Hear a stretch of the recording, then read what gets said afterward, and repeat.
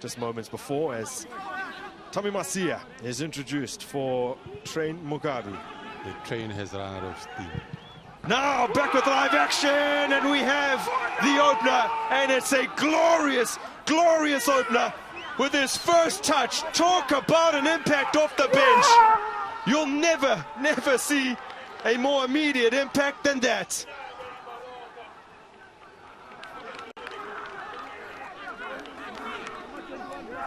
That is absolutely astounding.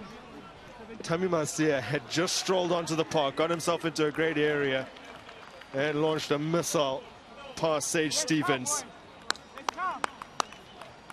If you thought Andres Sivula was from Orlando Pirates was a super sub, no step aside, Limpopo.